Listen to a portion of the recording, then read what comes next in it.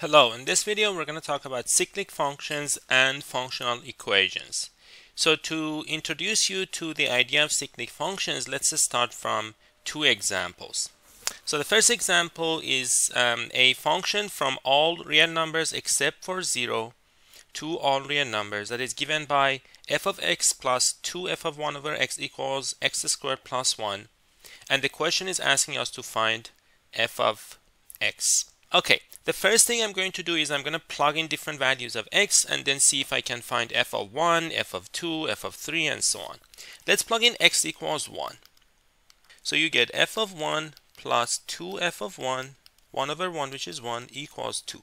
And from here we can get f of 1. So f of 1 is going to be 2/3. Plug in 2, you get f of 2 plus 2f of 1 half is equal to 5, 2 squared plus 1. In order to find f of 2, I need f of 1 half, but I don't have f of 1 half. Let's plug in x by 1 half, and let's see what we get. We get f of 1 half plus 2 f of 1 over 1 half, which is 2, and that gives us 1/4 plus 1, which is 5/4. So at this point, you may get disappointed because in order to find f of 2, you need f of 1 half. In order to find f of 1 half, you need f of 2. However, this is in fact good news, not bad news. We have a system of equations, two equations and two unknowns. So one of them is f of 2 plus 2f of 1 half equals 5. And the other one is f of 1 half plus 2f of 2 equals 5/4. And I can simply solve the system of equations. So if you multiply the second one by 2 and subtract from the first one, 2f of 1 half cancels. We get 3f of 2 on that side, on the left. And on the right we get 5 halves minus 5, which is negative 5 halves. So that gives us f of 2. So f of 2 becomes negative 5 over 6. Can we replicate this for x equals 3? Let's try that. So if we plug in x equals 3, we get f of 3 plus 2f of 1/3. If you look at the equation, it was f of x plus 2f of 1 over x equals x squared plus 1. So that is 9 plus 1, which is 10. And similar to what we did, we're going to replace x by 1/3. We get f of 1/3 plus 2f of 3 equals 1 over 9 plus 1, which is 10 over 9. And from here, we can obtain f of 3 in the same fashion. So multiply the first one by -1, multiply the second one by 2, and add them up. You get 3f of 3. When you multiply the second one by 2, you get 4f of 3. The top one gives you minus f of 3, so that gives you 3f of 3. And the 2f of 1/3 cancel. And then we get 20 over 9 from the bottom minus 10. And this can be easily evaluated. Okay, so can we replicate this idea? If I look at the original functional equation, this is what I have. Now if I replace x by 1 over x, I would get f of 1 over x plus 2f of x equals 1 over x squared plus 1. And then all I need to do is to solve the system of equations. So that's pretty good. What is the reason I was able to solve the functional equation like this? The reason was when I applied 1 over x twice, I ended up with x. So this function phi of x equals 1 over x satisfies this property. If I apply phi after itself, then I would just get x. So we say this phi is a cyclic function. More mathematical term would be a function of finite order. So we can apply the same idea to the next one. However, that would be a little bit more complicated. So let's do that. The next one gives us x that is not 0 or 1. So we cannot plug in 0 or 1, but everything else can be substituted.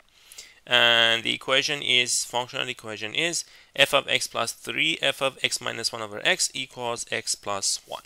So let's plug in x equals 2 to see what we get. That gives us f of 2 plus 3f of 1/2 equals 2 plus 1. In other words, if I want to find f of 2, I need f of 1/2. Let's substitute x by 1/2. That gives me f of 1/2 plus 3f of, that would give you 1/2 minus 1 over 1/2 equals 1/2 plus 1, which is 3/2. So that gives you f of 1/2 plus 3f of, if you simplify that, you get -1 equals 3/2.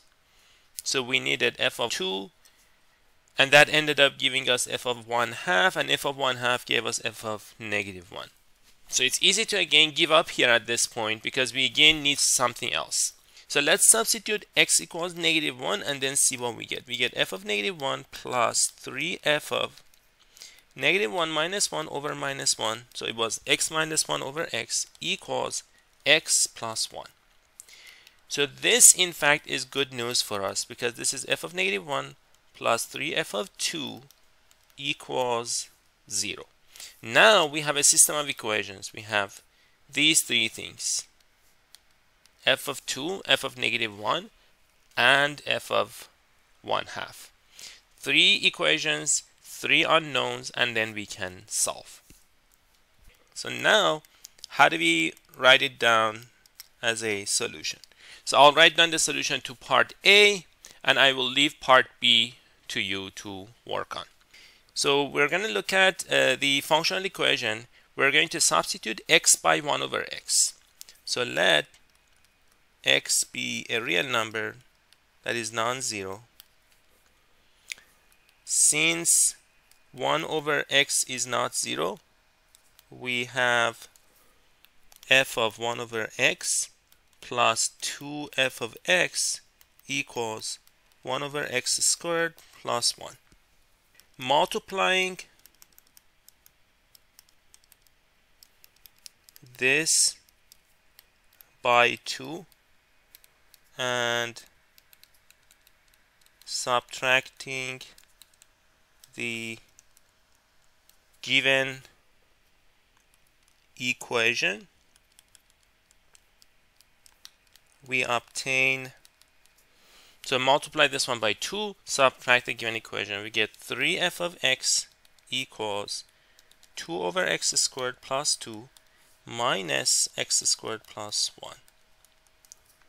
And that gives us f of x. f of x becomes 2 over 3x squared plus 1/3 minus x squared over 3.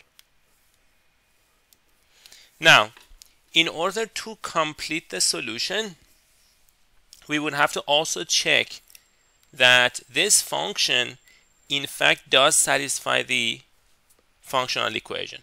So note that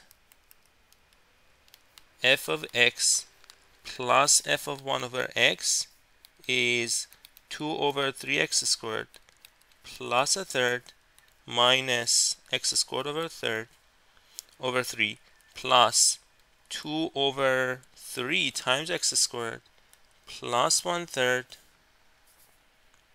and then there was a 2 here, I believe, so I'm gonna have to multiply that by 2, and then minus 2 over 3x squared. And this gives us the 2 over 3x squareds cancel, 1/3 and 2/3 become 1, and the other two add up to x squared. So let me explain why we need to take that extra step.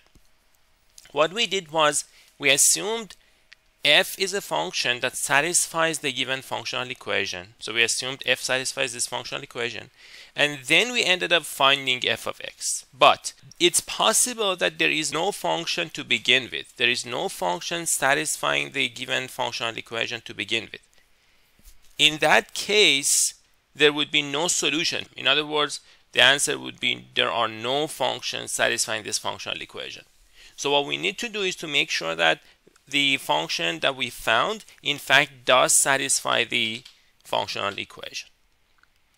Okay, So in fact, the answer is this function that we found. Now for the next one, we are going to substitute x by x minus 1 over x. Okay, but in order to do that, we need to make sure that x minus 1 over x isn't 0 or 1. So let's first start with that. So let x be a non-zero or 1 number. Then x minus 1 over x is not 0 or 1. Since x minus 1 over x equals 0 implies x is 1, and x minus 1 over x equals 1 implies x minus 1 equals x, which implies negative 1 is 0. Neither of these two is possible.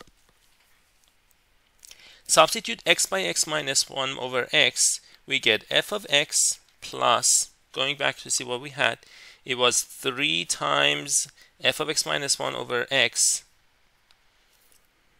So we're going to replace that, x minus 1 over x plus 3 times f of x minus 1 over x minus 1 over x minus 1 over x. That's equal to x minus 1 over x plus 1. Okay, so we get f of x minus 1 over x plus 3 times, we're going to simplify this, we get at the bottom we get x minus 1, and on top if we clear the denominator of x we get negative 1. Equals 2x minus 1 over x. Now we would like to do this again. We want to replace x by x minus 1 over x. So we're going to do that again.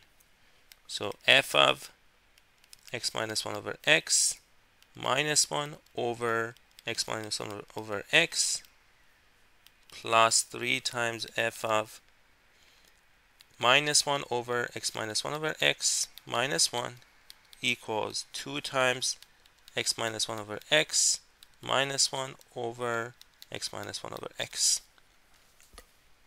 This gives us f of, so we're going to simplify this one.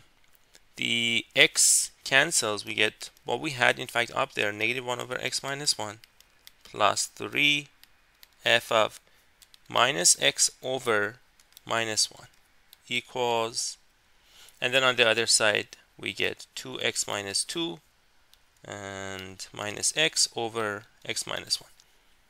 So we get 3 equations and 3 unknowns. This is one of the equations. This one is the other one. And the initial equation that was given, f of x plus 3 f of x minus 1 over x equals x plus 1, is our third equation. We take these 3, we have a system of equations, and then we solve them. So let me know what you find as the answer. So I'm going to leave that to you to complete the solution. Let me tell you the main idea for these cyclic functions. So if you look at the function that we had at the beginning, 1 over x, when you apply it twice, you get phi of x, you get x. If you take a function like this, phi of x equals 1 minus x, phi of x becomes 1 minus x, which is also x. This is also called a cyclic function. If you take the function that we just talked about, x minus 1 over x, then we saw above that phi of x, when you apply it 3 times, it ended up being x. If you look at this one is application of phi 3 times. This is also another cyclic function. So anytime you're dealing with functional equations, noticing that there is some cyclic function is quite helpful. That gives you more equations, and that way you're able to get a system, and then you're able to solve the system. So that brings me to the end of this video. If you like this video, make sure you subscribe to the channel. You'll be able to find more videos like this on this channel. You should see videos on functional equations on this screen right now.